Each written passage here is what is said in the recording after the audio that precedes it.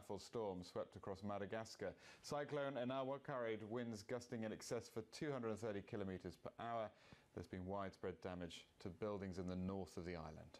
China's described the tension between the two Koreas as like a pair of accelerating trains heading towards each other.